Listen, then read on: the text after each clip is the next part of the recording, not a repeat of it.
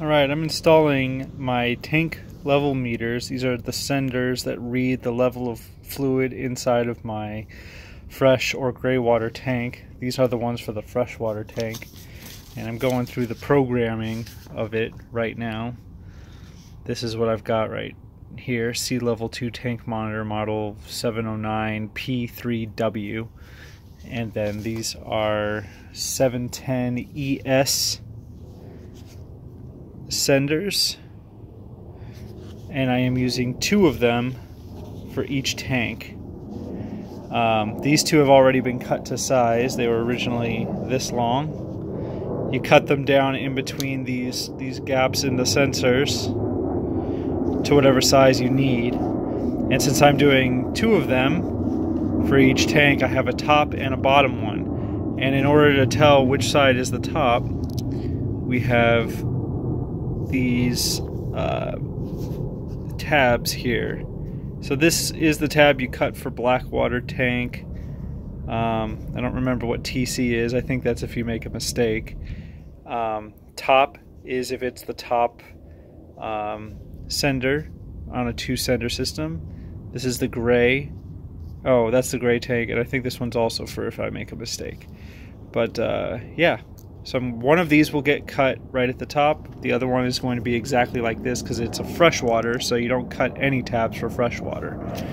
And yeah, it's a little nerve-wracking, but we'll see how it goes. Okay, so here on my 16-inch tall freshwater tank, I have the top and the bottom attached firmly to the side of the tank with, you know, you need at least 1 inch of distance from any metal on either side and at least 2 inches of clearance from the top. So I think I've got that, and it's nice and flush against the side. You can see that this one has nothing cut because it is either the single fresh circuit board or the bottom fresh circuit board. And this one, I've cut the top.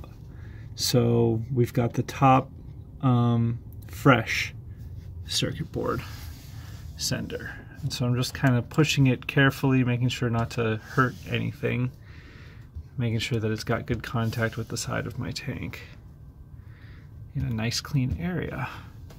And next thing I got to do is connect these wires together and to this cord that goes to the computer that reads the level.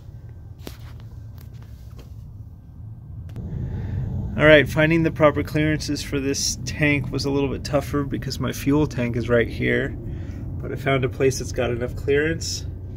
So this is the gray bottom, and up here is the gray top. Alright, the final step in this installation of my tank senders is to coat them with a protective coating. I've got truck bed liner, but you could also use undercoating. But it says in the instructions that once everything's mounted and ready to kind of protect it, you can just spray a coat of this stuff or undercoating right over the top of it to protect it from debris and dirt. So that's what I'm going to do now. Here's my freshwater tank. This is kind of temporary, holding the wires in place. I'm going to figure out a better solution later, or never. You never know. But I'm all done with everything, so again, to protect it, I'm using truck bed liner. I'm just going to give it a spray.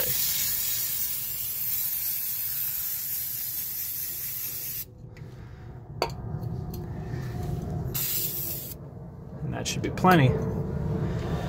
Let that dry, and that's good. I've got my senders wired in and calibrated according to the instructions. My fresh tank reads 0, gray tank reads 0, black tank reads open, meaning there is no sender, LP gas also 0. My battery, it says, is at 14.8. That's not as accurate as this battery thing, which Well, 14.9, pretty close. Yeah.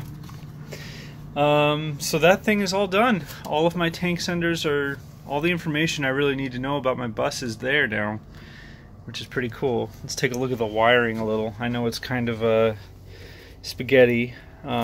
Here's the LP gas. One wire connects to the common ground, the tank sender. Also one black wire connecting to the common ground.